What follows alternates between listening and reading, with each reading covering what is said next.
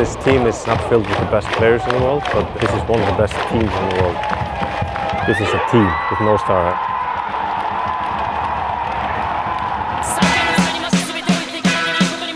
Turkish Airlines have challenged me to visit 10 Euro countries in just 10 days, finding out what international football means to Europe.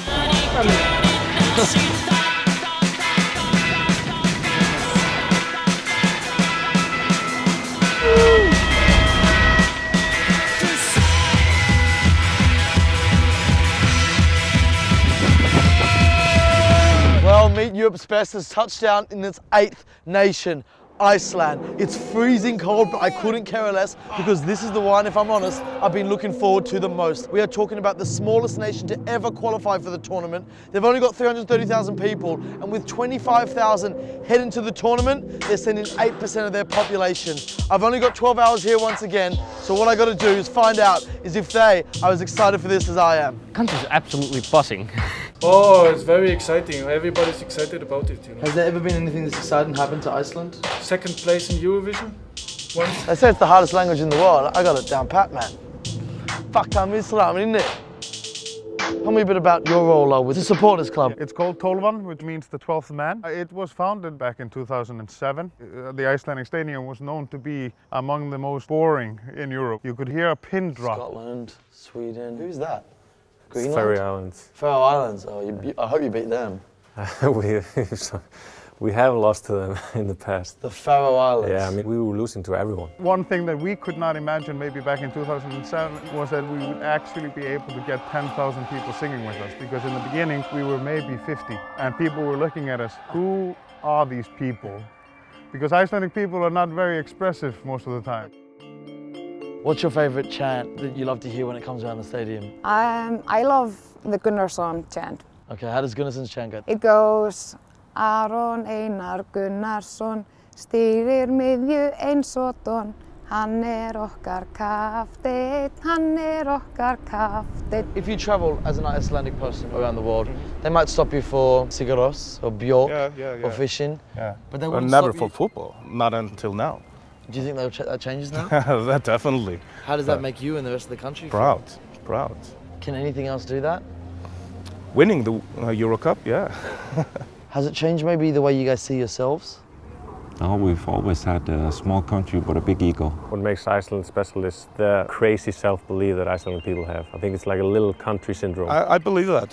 We're not going to the Euros with the best team, but we're going to the Euros with the strongest mentality. You have to be a little bit crazy to live here in Iceland. There's over 30 active volcanoes, earthquakes, a lot of national disasters and stuff like that. You have to be a little bit crazy to live here. So we can go out there and we just can get a little bit crazy and just do it. Just do what? Quarters? Yeah, get out of the group and go further. How far? Why not win it? Really? Yeah, I'm not kidding. Everything positive that happens to Iceland or Icelandic people, the Icelanders revel in it and go for the ride. It's a small nation, but we have a big sense of pride, I would say. And I think I'm hearing that a lot. You're very proud of where you guys come from. Yeah, I think that's in us all here. Iceland is so small, everybody knows everybody. Do you know someone in the squad through someone? Obviously know people that know them. So it's, you know, you always have that, it's always very short.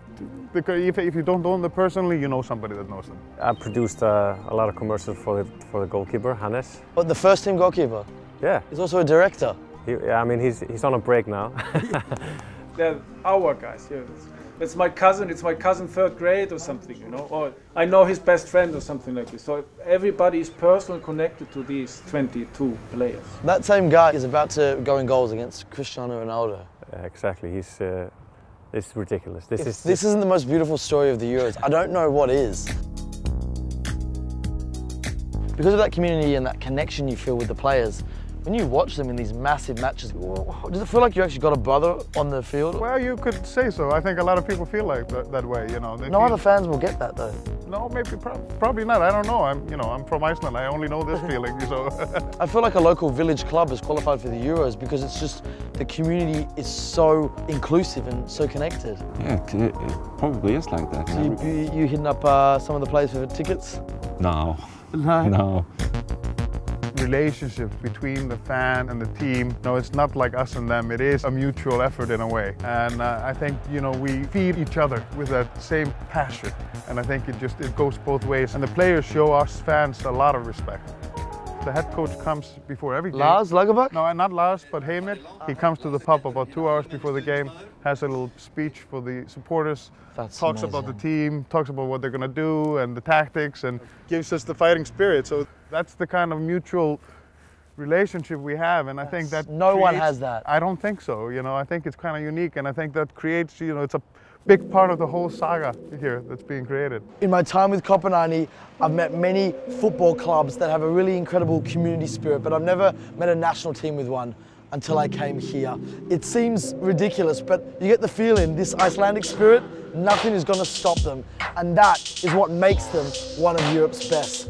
From here in Iceland, we're off to the nation that considers themselves the home of football, England. And we're doing it a bit differently with a bit of help from my friends that comments below, Poet and Vuj. And you know when they're involved, it's always entertaining. So make sure you subscribe to Kopenhagen and follow us around Europe as we meet Europe's best.